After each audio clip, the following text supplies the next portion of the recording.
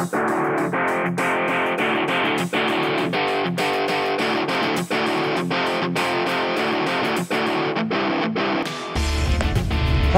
folks, and welcome to another production of the Single 8 Show Half-Hour Power Hour.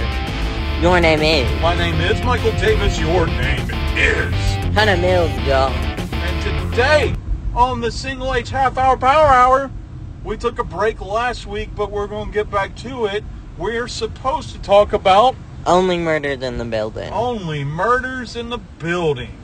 And we're supposed to do 2 episodes, and I really want to start with the first episode that was done very hidden camera, documentary style. Oh, I fucking loved it. That was amazing, wasn't it? Yes. Like, my little neurodivergent brain loved it so much. I'm like, yes, give me these angles. Give me the character not knowing that they're being filmed. Yes. And they played it really well with cameras they knew they had, cameras that they didn't know that they had, the multi-angle recording and splicing in the different angles from the different recordings that they found. And they had a really good camera filter for the hidden security cameras. That's true. And the film recording that the twins were doing, yes, sisters, that imagery was amazing. And them having to go, okay, and then you can kind of, like, looking back through it, I'm like, they did really good hiding the fish out to the camera from the characters holding them to the actual cameraman holding them. Yeah. And I feel like they did really good with for the people who are filming, for containing for when the twins were filming, keeping them at the same height and like keeping it at their angle. Yeah, like the cinematography of this was amazing. I hope that episode is put up for an Emmy because for the cinematography alone. It should be, because man, and how they kind of, and I loved how they kind of framed it too. Yeah. With them in mind, with the flashbacks happening. I'm like, yes. And even in flashbacks, I'm like, I can see you looking like college students. Yeah, that's really true. And how they played that some of it was the professor's camera recording them, and then it shifts over to them recording. It was really cool. And I'm really hoping, because he wasn't on there enough, I really liked the actor that played the professor. Yeah. He was on this TV show, GAPD, and I watched, called This Is Us. And he is a really great actor. I'm kind of deep down hoping that it turns out that he's not really dead. That he covered up his death. Because I want to see more of that actor. Well, you can always do flashbacks. There's always room for flashbacks. There's always room for flashbacks. That's in true. A murder mystery. Very true. Very true. I am realizing that from watching The Penguin. There's always room for flashbacks. Hey. Yeah. Flashbacks are fun when they're not overused. Yeah. I'm sorry, flashbacks can get overly used so easily sometimes, and I'm like, whenever I try to write stuff with as little flashbacks as humanly possible. Yeah. That's all I want. Or if the whole story is a flashback, I will literally write the beginning and the end first, and then write. Well, yeah, there you go. And that way you know how all these middle things and prequel stuff fit into the overall story. Yeah. Yeah. I get that. I get that a lot. Yeah. So I've really loved this. So what do you want to pull out of this episode? Because it really when the last time we talked about only murders in the building. Oh, heads up, spoilers. We forgot that. It's spoiler time. Spoilers, yeah. For editing YouTube Dad, find a red spoilers sign with black lettering and put it right here in the YouTubers. I'm not really good about fixing things in the middle of the YouTube. They're just gonna have to listen to the song. Spoiler time. Spoilers. Yeah. Yeah. Good man, that was fun. And so the last time we talked about it, I was convinced it was the twins. It was the brother sisters. Whenever they point it out, I'm like, it's not them. Yeah. Whenever it's too highly pointed out, I know it's not them. Yeah. I am almost convinced. Now, deal with this, because I so direly want to see this actor again. Yeah. I want him to be associated with the murder somehow. Oh. And his body joints or whatever being in the fire. Yeah. As a decoy. Yeah. Yeah. That works. Yeah. Because I really want this actor to be on the show some more than just one episode. And like, only murdered in the building is so good, because I feel like, because I think the main cast from the beginning were also producers of it. Yeah. I feel like this season they had fun with their characters now, because now they know people like them. Yeah. And now they kind of, more than season 2, decided to rock the boat with them a little bit more. Well, they're able to be more playful with their characters, especially with the other actors that are playing them in the movie. Yet.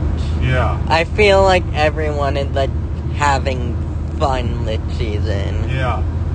Like, especially this episode that we're talking about. It felt like... this episode was really good. It felt like everyone was having fun during this episode. Yeah, so now help me piece this together. Was this the episode that Steve Martin kept having dreams about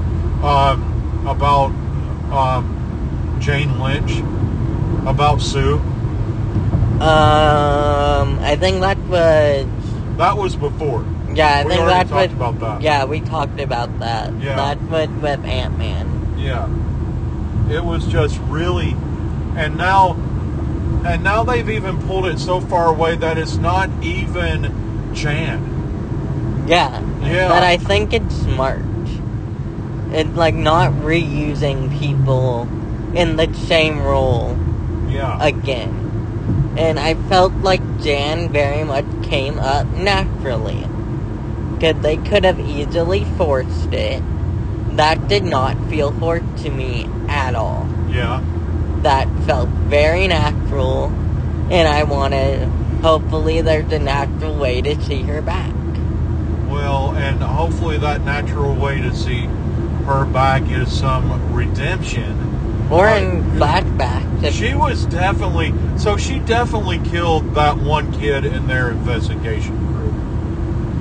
But there is another murderer that's trying to track them down and has been visible since season 1. Yes. Yeah. I think it's very fun for like season 3 to do a loop full, like Stranger Things did with 5. Yeah. It's like, this is the person who was constantly working in the background, taking notes. Because I feel like this season we're also kind of playing with exactly who is Mabel, who is Foley Charles, who is Foley Oliver. Yeah. And I feel like we're also like ripping them as characters apart for the killer's point of view. Well, that's true. Because you do have this outside angle now that came off of a lot of the hidden cameras that the killer put in the rooms. Yes. So Because that whole episode part of those, even though it was the brother sister, to say the killer didn't have access to them and couldn't see through them, as we see, spoiler alert, in the episode. So now I'm looping back a little bit to this writer. The writer that has the fake hair and the fake beard. Yeah. Because we're starting to look at somebody that has had free access to these rooms. Yeah. It's somebody that's been able to get into the rooms. So it's either somebody that knows about all of the secret passages, or it's somebody that's a part of the film production team. That also been in the building since season 1. Yeah. So it's been since season 1, so it can't be any of the film production team at all. Yeah. It's gotta. What if it's the dog guy? The dog? The guy, the pet guy. The guy who wants to do the pet podcast. Oh, no. Why would it not be him? Him actively, he's too into helping them. Yeah. In a specific way that it can't really be him. Because I would also be mad if that character was a kid. Because, why wouldn't it work out that he's so active in helping them because he's so active in helping them because he needs to be in the loop to know that he's not caught. Yeah, but he was also in the loop last season. And he's been in the loop the season before that and the season before that. So he's had access to all these rooms. But it can also be technically anyone in the building across from our main where Mabel is. Because technically all of those guys have been in the building since season 1, we just haven't seen them. Okay. Another person has had some kind of relationship since season 1 that we haven't seen yet this season. Yeah. What about that African American guy that fell in love with Mabel? Oh. Maybe? Because he would have the audio-video experience that would have been required in getting this equipment out. That would have to be from season 3. Yeah, but that's from last season. He also works for the character that Tina Fey played, right? The other podcast person. Didn't he work for her? She's been on the show since season 1. Yeah. Which would have... All right, he may not have physically been there, but he would have still had the connection through Tina Fey. Yeah.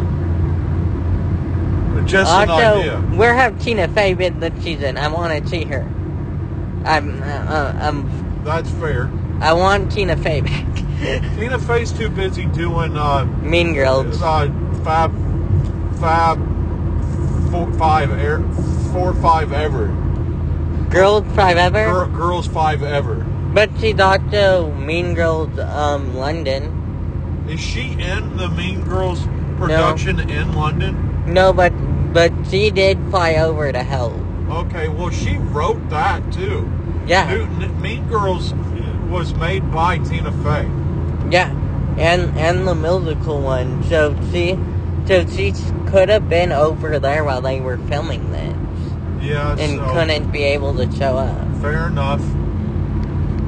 Over in London. Yeah. Yeah. So there's just so many things, but with just the way, but they definitely might have cleared up this brothers sisters. Oh, they're cleared up. Yeah. They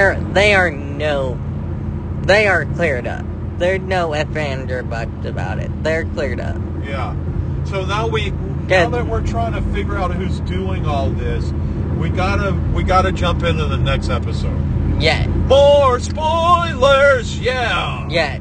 More spoilers! Spoilers coming! Alright, so can we jump all the way to the end? Yeah. Of last week's episode? It's revealed that everybody in that other building, the west side, had some connection to the character, the professor, the college professor Of Dudenoff. of Dudenoff. One of them actually took classes from him. I'm assuming that it was Dudenoff that No. worked out all of these low rent apartments, right? Yeah, that was a couple episodes again. It said Yeah, Dudenoff. Dudenoff, but said, I will rent all these apartments and you can rent them from me for a cheaper price. And all of them have been trying to keep his identity alive because they've been receiving checks that belong to him and cashing them for their community. Yeah, All of that was revealed at the end of the last episode. yeah, So we have something that has all of them benefiting from Dudenoff dying. yeah. So what do you think about all that? I think that was like a very smart angle to take Yeah. for that. And it was fun seeing Kingo again. Even if it's in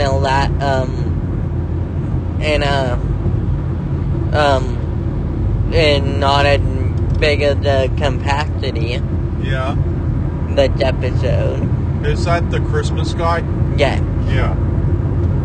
So now all of them have a motive of killing Dudenoff. Yeah. And we're assuming that Jane Lynch knew about that too. So Probably, because that white room would probably hurt. yeah.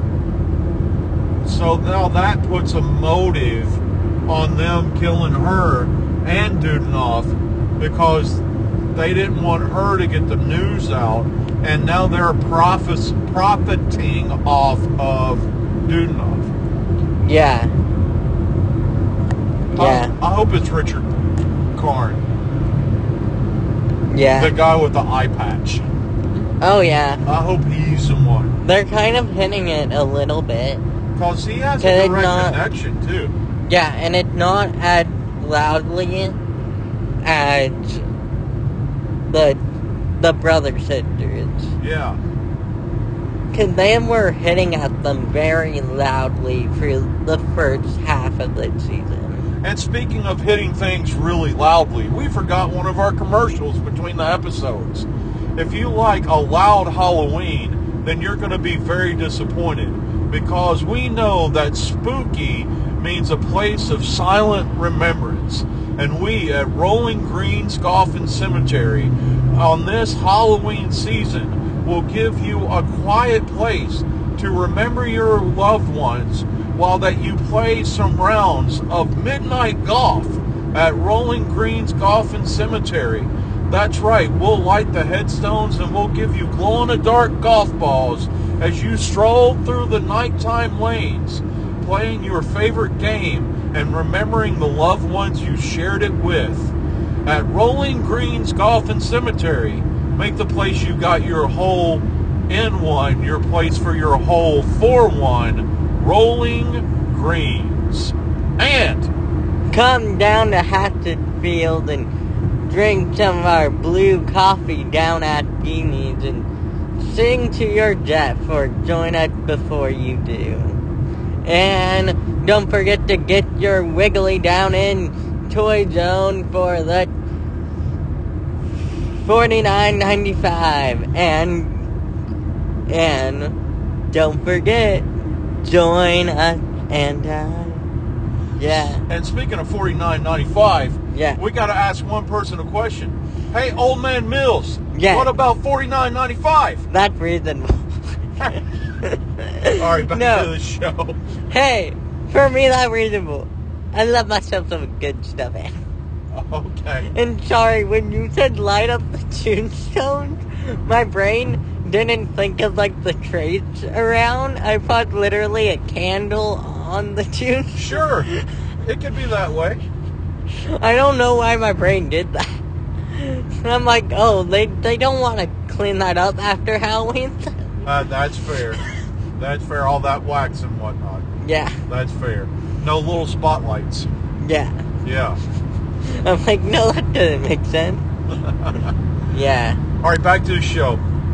So, I really hope it's Richard Kind, because he seems to have a little bit of control over everybody over there, too. Yeah, he seemed to be like the one with the moat control. Yeah. Eye patch. Yeah. Yeah. So, it's really intriguing. But they just, I feel like they gave out a major clue. But again, as we know from this show, not as loud as clues as the brother sisters. Yeah. Because they made the clues loud even before that episode. Yeah. And this could play out as they're just scavengers that got lucky, and it became profitable to try to keep that death a secret, and they may not have known that Jay Lynch knew. So there's so much that's still in play for all this. Yeah, and probably Jan probably told Sue. Yeah. After when she was in prison, and she probably actually helped Sue figuring out that somebody else was after them in the building. So did she reveal to them about the West Side then? Who really brought up the West Side? Was it the trajectory of the bullet that killed Sue, or did somebody? It was the trajectory of the bullet. Okay. Whose room was the empty room that they think it was shot from? That's from Dudanov's room. That was Dudanov's room? Yep. Okay. It's very minimalistic. Yeah, because he probably wasn't in there. And there's a pig. Yeah. Yeah. Doesn't Mabel live over there now? Yeah. So she's like in with them. But not knowing what they're doing with it. Well, yeah, that's fair. But now they know, the Westsiders know that they're involved in something. Yeah. Because that's how that last episode ended. They know about us now. Yep. They figured it out or something. Yep. From Howard. Yeah. But I still don't think it... I think that they know that they figured it out with the check cashing scam. Yeah, from Howard. Yes. But I don't think that they're saying that they know that there are murders. It's really... They play these things really close. It's really cool. They're getting better and better at it for the season. Yeah. And you know that they've been renewed for a season 5, right? Yeah. Yeah. So I can't even wait to see how that goes. They get to keep on having fun with these characters. Yeah. I think now they're at 5, they're kind of going, we can do whatever we want now. Yeah. Well, they can start to get a little bit more absurd. I'm waiting for the Only Murders in the Building cartoon series. Oh, they could do that. I would watch that easily. But you know what's missing? And we don't count in this? They should really be making those podcasts. Oh, like yeah. Steve Martin and Martin Short and what's her name? Selena Gomez. Selena Gomez should really, they should have been making this podcast. Yeah. And putting them out. Doing it, on the side, doing it. That could be fun. And lacing stuff together from the shows that is the stuff that we watch them record. Yeah. They really should have. That would have been cool. Who knows? Maybe they'll start it. Well, fair enough. If Disney listened to us. Disney listened to us. We got a money idea. Yeah. Get them together. Edit some stuff from the shows. Make it a Only Murders in the Building for Real podcast. Yeah. Yes. Please. And they could put it out while the actual episodes are coming out, too. Yeah. They can line it up. That you can either listen to the podcast first and then watch it to get how they got there. Or do it the other direction. It could work great. Golly gosh, Gene, heck, Disney. Yeah. You missed out on some more revenue. Yeah. Disney's first ever pre-produced podcast show, Only Murders in the Building. Yeah. Ah, They can make money. Disney knows how to. The one thing that Disney doesn't need help with is learning how to make money. Now all they need is a little Only Murders area in California Adventure. California Adventure. that Tell would, me not. That No. would be funny. That would be quite funny. Or like have something in like the California Adventures on Main Street shop. Yeah. I will buy it. Put it in the Disney store. I will put it in World of Disney. You will get money from me. You remember those shirts that guy made and sold that was outside? They're mega fans that were camped outside. They should sell those shirts. Yeah. Yeah. Oliver made those. Oliver made... Was that Oliver that made those? Yeah, Oliver made the sweatshirts and the t-shirts. Okay. Well... And I want them dusted badly. Yeah. I want them so accurate. I'm sure if we looked, even if we put minimal effort, we could find those shirts somewhere for sale. I know it's on Amazon. Really? I just want official license. Yeah, officially licensed mean it'll be more quality gear. Yeah. Yeah, that's fair. All right. No offense to Amazon, but I want mine. But now let's get into the Ghostbuster of the doll, shall we? All right, go ahead. Shuvi was there. Who? Shuvi from the Gilmore Guilds. Suki. Suki. Yeah, Suki was on there. Yeah. And she one of played Steve Martin's sister, right? Yes. Yeah. And we did get our return from our wonderful actress from LA. Yeah. That was an awesome scene. Yeah, when the actors worked with them, Yeah. and to really open some more doors of the mystery, that was really cool. Yeah, I'm like, yeah, sometimes you need to hand it up because actors literally study behavior. Yeah. And I'm like, that was a good thing to hand at the point that they were at. I think that was the great point in them actually solving the mystery. Yeah. For the actor to come in and step in for it. And then... Because they were really in, like, the behavioral part of that mystery. Was that the time that the writer guy fell over and said, "Oh my God, we're making a sequel already"? Yeah. Yeah. But, no, the writer guy wasn't there. That was still... we already talked about that then. Yeah. Yeah. But it was really cool to see how that they solved all of these mysteries. And they were the ones that figured out that Sue knew what was going on. They figured it out. No. Yes. No, Charles did from the beginning. They figured out that Sue knew. Okay. Okay. But I thought that they pointed out that her notes were actually trying to reveal the mystery. Yeah, they point out the notes. They figured that out. Yeah. Yes. Okay, then we're both wrong. Yes. Yeah. Keep going. Yeah, they figured out the notes, but they figured out that Sue already knew at the hotel, at the apartment. Yeah, and then the actors were able to point out that all of these notes was actually trying to reveal about the murder. Yeah, like they got down to like the behavioral bit of it. Yeah.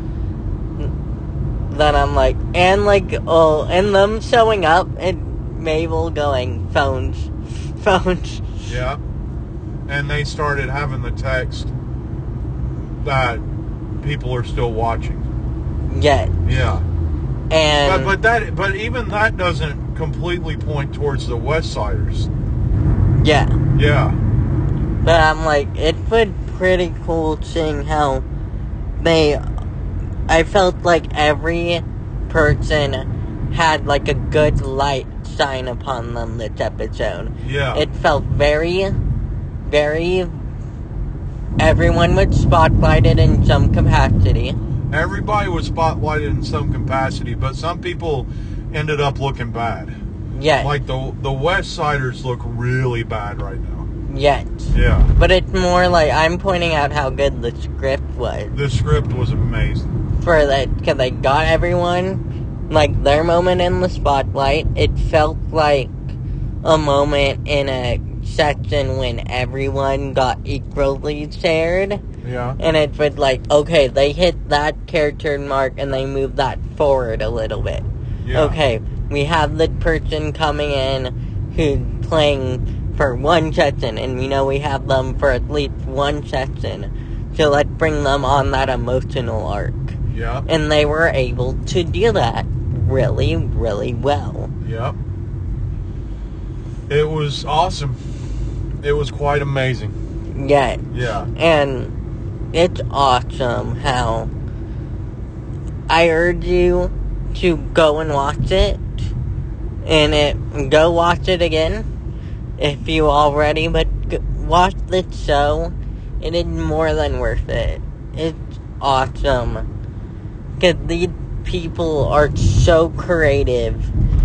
Every person that put that show together, marketing side, through cameras to the main cast and the directors. Yep. It's awesome. And you can watch it on Hulu. Hulu or Hulu on Disney Plus. Yeah, so please go and join it. Next week, we're going to have some major things to talk about as we pick things back up on Agatha All Along. And let's start with a massive spoiler warning. We're going to start the podcast with a massive spoiler warning. There will be spoilers, and then it will be the opening of the podcast. Yes. That will mean a little more editing on your part, but we need to put the spoilers at that point. Because the first episode that we will talk about was a quickie, and there is a huge spoiler. Yep, huge one by the end of it. Yes. And don't worry, we won't dive into the Funko Pop of it all, but... Yeah, there's a huge spoiler that already exists on the internet from the Funko Pops. But that will be a part of the end of we'll do one more episode after each of the seasons ends about overall season thoughts. And you will hear my thoughts about that situation. Yeah, there's a little bit of anger at Transcended Towers right now. Yeah, over a huge spoiler that came out from Funko. Which is not a positive response. Yeah. So, but for now, that was the Single H Half Hour Power Hour. Your name is? My name is Michael Davis. Your name is? Hunter Mills. Y'all have a great week.